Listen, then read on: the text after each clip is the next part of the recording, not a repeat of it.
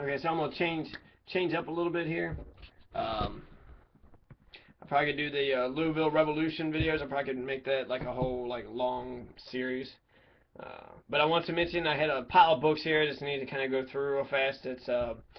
I'm a German. My ancestry is German, and past just being known as a German, it's never had any meaning to me. Being white meant that I don't know who, where I come from, who I come from, and I only actually knew to my grandparents. So they had died young, so I don't even really know my grandparents on my mother's side. So the Gripshovers who come in 1869 were from Germany. They're from Bavaria, so they were Bavarian Germans. They left Bremen. Lived next to Munsterberg, Marsbachult. That's where they actually came from. So, studying German culture, it seems ridiculous that we buy into this culture of ignorance, this Confederate racist, white supremacist culture of ignorance, when the Germans were such a powerhouse. And one of the most important Germans, especially here in Kentucky, was William Goebel, William Justice Goebel. This is a book by James C. Clotter, who wrote the definitive edition of Kentucky history. He also wrote a book about William Goebel, The Politics of Wrath, and that's a picture of Goebel there, cheering. So William Justice Goebel was one of the first New Dealers. He fought against the Confederates. He fought against the roads. There used to be tolls on all the roads, but for poor farmers and poor workers to get by, the toll roads were draining their pockets of much needed finances. So he fought against that. He fought against the monopoly on textbooks. And so he fought against the monopolies. He fought against the moneyed interest. The Constitution had a lot of anti-corporate, I don't want to say rhetoric, but it had a lot of anti-corporate laws and legislation which were embedded into it. And actually, it sets up a good defense against the Citizens United decision. Kentucky has laws on the books that can stand up against it because our Constitution was initially anti-corporations. Now, a lot of statutes have undone a lot of the things that happened in 1891, but William Justice Goebel was instrumental in making sure that there was anti-corporate language into the Constitution. William Justice Goebel also made sure that there was a railroad commission, so that way that the railroads would be regulated and they wouldn't be cheating anybody over. So William Justice Goebel, he's a popular Kentucky only American governor who was assassinated in this entire country. The only governor who's ever been assassinated. So I guess the presidents, there's 4 presidents who were assassinated, but they're I don't know. I mean, you would think somebody having high power. I've heard sheriffs getting shot and other power holders getting shot. So it's kind of remarkable that the only governor who's been shot was out of Kentucky in 1900, and it was a German Kentuckian. He was German. His mother spoke fluent German, and he used to be Wilhelm. Used to be his first name, but he anglicized it to William. He came out of Pennsylvania, and he lived in Covington, so he was a Kenton County German, and we're from Kenton County, so our ancestors would have known about William Goebel. My German Gripshover ancestors would have known about William Goebel, the Kenton County King, is what they called him, Kenton County King. The election law was supposed to be like a controversial thing. The election law was. The election law that Goebel was trying to pass was so that the professional corruptionist, which is where I got that term from, William Justice Goebel, but the professional corruptionist did not have access to just take the election away. He wanted a fair election, so he created an election commission, a bipartisan election commission, and that was considered controversial, but I think that was a good idea too. So he was one of the first New Dealers. He fought for working class values. He fought for the people. He fought for a brand new society, and that's why he got shot. The moneyed interest did not like it. The railroad people, Basil W. Duke, and a lot of the old Confederate, the ex-Confederate Guard were pissed off about it in amongst the Democratic Party. He was a Democrat too, which most Germans were Democrats, just like most Germans were fighting for the unions. Most Germans did not live in the South. Most Germans lived in Ohio and the Midwest. A few Germans lived in Cincinnati and Louisville. Well, not a few, but a substantial number in Cincinnati and Louisville. But the rest of the South, you could say that they were hardly even there. My German ancestors were in Sanfordtown, which is along the river on Covington, so the greater Cincinnati area. So that makes sense. They're close to the water. They're around other Germans. This is another book. It's a fictional book by about William Justice Goebel by Howard McEwen. He's out of Bellevue, actually, northern Kentucky, and it's called Wrath: The Life and Assassination of a United States Governor. This ain't really related to the German thing, but Simon Girty, he's the legend.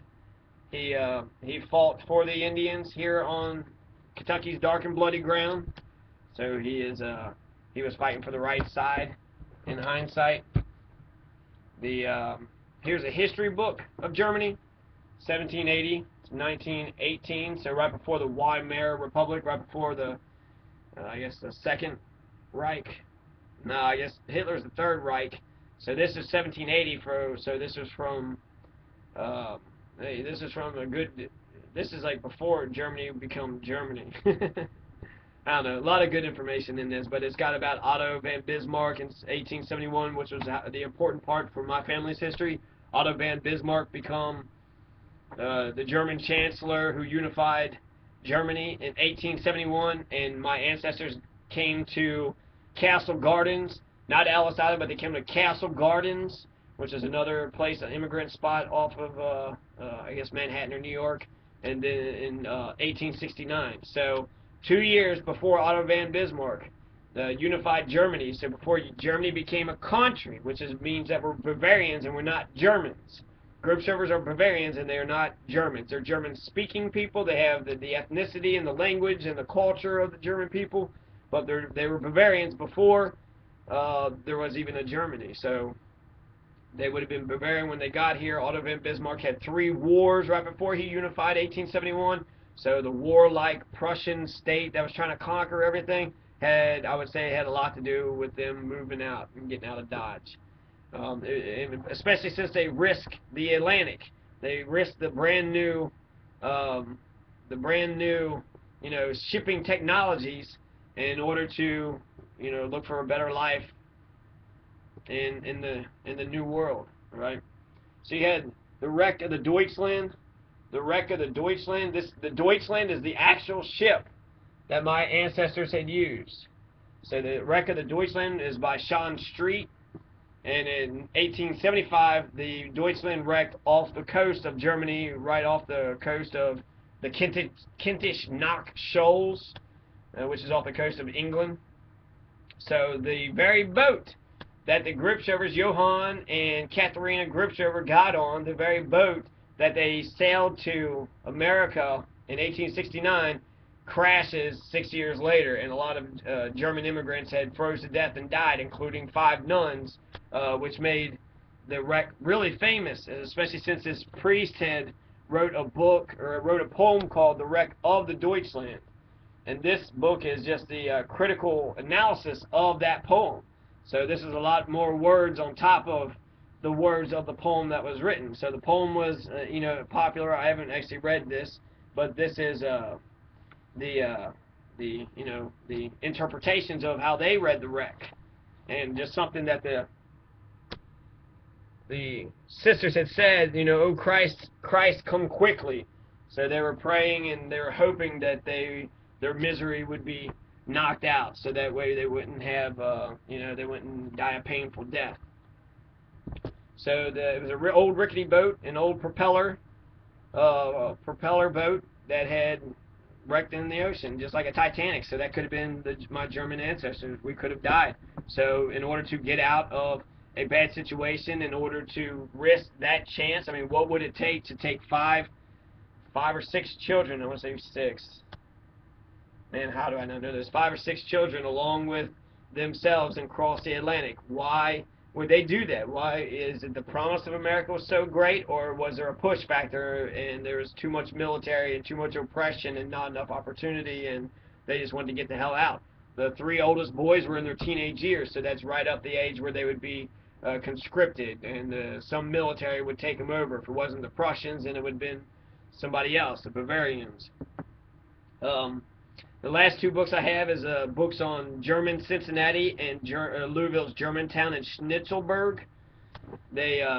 It's relevant because the Cincinnati is where my ancestors are closer from, the Germans from Cincinnati, but Louisville also had a substantial number of Germans, so the Ohio River was important. I guess the Pennsylvania Germans to settle here. But German Cincinnati, a couple things about both of them. German Cincinnati's got over the Rhine, which is now predominantly a black area, a poor black area, which is similar to Louisville's West End. It seems like a lot of major American cities has their ghetto, and that's the main ghetto. Cincinnati is over the Rhine, and here in Louisville it's the West End. And so the over the Rhine, it's significant to know that because over the Rhine is a German name. Over the Rhine, which is named after the Rhine River. Over the Rhine River is where the name comes from, and it used to be Germans who lived in Cincinnati. In 1855, there were riots.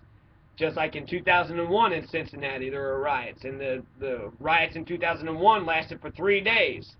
And the riots in 1855 with the white people, right, the real white people, the real Protestant, Anglo, Puritan nativists who were against the Catholic Germans, against the Catholic Irish Germans, they were rioting against them. They weren't allowing them to vote, and they were standing up against them. They thought that they were drinking too much on Sundays, and they were having festivities, and they had picnics, and they were more open, and they weren't like us whites, right? The Germans were not like us whites, so the Germans were being treated like kind of like how the Mexicans are today. They're speaking a different tongue. We were staying in a different area. The native white people was scared that the Germans were going to take their jobs, so they had all this racism against the Germans. So again, that's also happened in 1855. So 1975, you had a white power riot. You had all these black kids trying to get into the poor schools, and Louisville's white people standing up, and they protesting finally, right? But some dumb racist shit, that's when they fucking stand up. They don't care about the democracy or the war. They don't care about stolen elections. They don't care about any of the professional corruptionists in government and the corporatists who are taking over our state and our economy and all of our wealth. They don't give a damn about that, but some black kids are going to school and they fucking get all pissed off about it. Well, they got the same amount pissed off in 1855 here in Louisville. White people didn't like the Germans. They didn't like the Irish. Fucking white people said that they weren't white enough. The Germans and the Catholics, they had different morals, and they spoke differently, and they had different ethics, and they did things differently. Where the Protestants had the women just do whatever, just have a freelance life. The Germans were having women who had a hard work ethic, and they were fighting right there alongside their man. The Germans brought Christmas and New Year's and hamburgers and hot dogs, and they had beer. They're very known for their beer gardens, and their Coors and Budweiser are German. Started out being German companies. So that's both Cincinnati and Louisville had a high German culture. Even on this book here, this picture right here looks identical to my cousin John. He looks identical to my cousin John. So this is what the Germans look like here. This is Schnitzelburg, Germantown and Schnitzelburg, which are German towns. And I've gone over to Germantown, and really there's no more Germans in Germantown. It's all a bunch of white people. So the culture of Germans have basically been wiped away. Now, I've read that the folks who still have the German tongue, who still speak the German tongue, their families are tight-knit, they're still together, they're still got solidarity. So it's those people who lost their German language is the ones who've lost their way. If you're still speaking the German language, then it's most likely your families are together. Here's the Fountain Square out of Cincinnati. So Fountain Square was built by a German. It's a really good book. The Catholics, the Germans are also known to bring Catholicism with them. So they were mostly Protestants here, mostly Baptists. So the Baptists didn't like the Catholics. So it was an anti-white. It was basically white on white, anti-Christian. White Christians versus white Christians. One group of white Christians were saying another group of white Christians weren't white Christian enough. That's what the white nativists were saying to the Germans and to the Irish. And you know what? When I think about how the Germans have accepted this this rural culture of being free and independent. I can see a lot of similarities, but I think we need to maintain our culture, heritage, and history. We should know who we are. And when you Confederate, some of my Confederate cousins say, well, you don't know your history. Well, they don't know their history. They don't know their heritage, culture, or history. And if they did know their heritage, culture, and history, they wouldn't be Confederates. But, they're against reading, so, what do they know?